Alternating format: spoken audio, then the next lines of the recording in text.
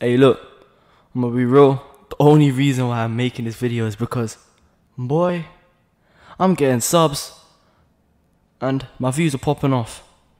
So yeah, if I drop like 100 tutorials this month, don't blame me, I'm trying to grow.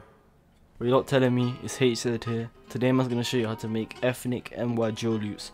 So let's get straight into it. Alright, so here's the preview of the sample. The sample I sent over to my boy Target. So let's check this out.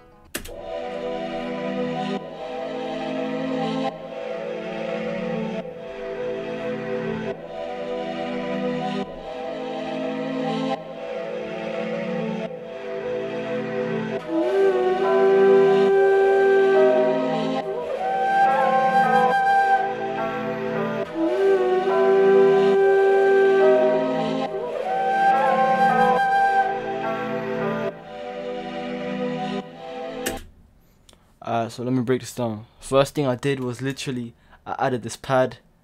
I don't even know what one shot kit is from. It's just called Galaxy in it. And the thought process behind this was basically I did a triad. I think this is a triad, but I don't know. Don't blame me. So this chord here, this was the root note, and then 1, 2, 3. It's F, and 1, 2, 3, 4. And I literally just did the same thing. Except this one's a bit sticky, and this one too. But yeah, that's what I literally did, and this is what it sounds like originally. Though.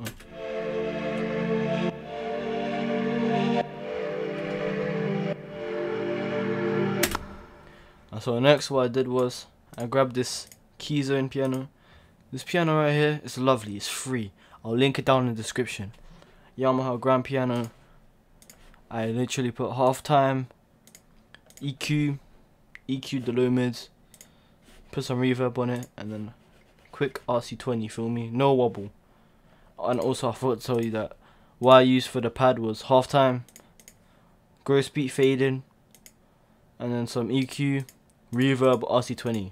My shit's always the same, I don't know why, don't blame me. But here's what the piano sounds like.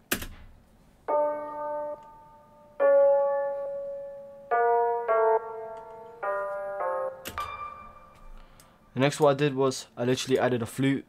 This is a Bansuri lick, F No World 6. Here's what it sounds like.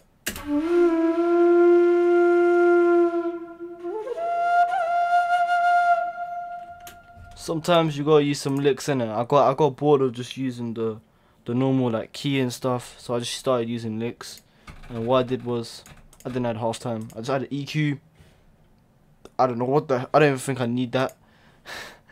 Reverb, RC20, you already know the vibes. Next up, I added this key just for ambience.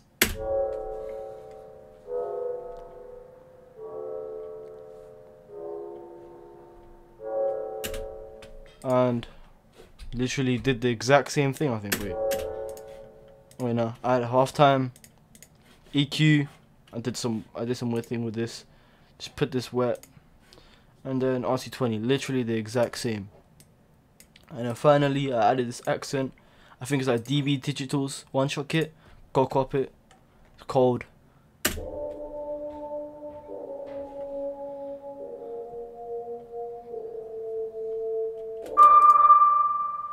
I might have to cut that out. But anyways, one thing you guys should use is you need to learn how to mix your samples, because I'm telling you, the mixing carries this. Like, let me show you what it sounds like without samples. Let me turn on the half. Let me obviously turn on the halftime, but that's what it sounds like before. It sounds a bit trash, but then look at this. It sounds way beautiful. Sounds way more beautiful. Not so. Anyways, this one literally sounds like this. No, but wait. See how shit it sounds. It sounds just shit. But when I add the effects, it sounds beautiful. Anyways, for this one, it sounds dry. Let me just play it.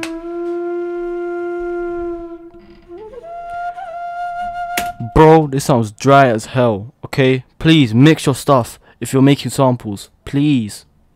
This is literally what it sounds like. It sounds beautiful. It just sounds beautiful, man. And the key, even the keys, like, look at this. Without anything, it sounds terrible. Like literally mixing carries any sound. Like literally I can grab the shittest bell in the world made by some producer who started like 2 days ago. I can make it sound beautiful with mixing. I'm telling you right now, you need to learn how to mix. I might drop a tutorial on how I mix my samples. I don't know why, but yeah, I might as well. Anyways, what I added was on the master nothing. I forgot that. Anyways, after that I literally structure it out like this. Basically what I like to do is Basically what I like to do is pad, maybe a little melody or two, and then the full thing, and then just like stem it out. And then I exported it and pitched up by 200, and that's pretty much it. Yeah, so let's play the original sample again.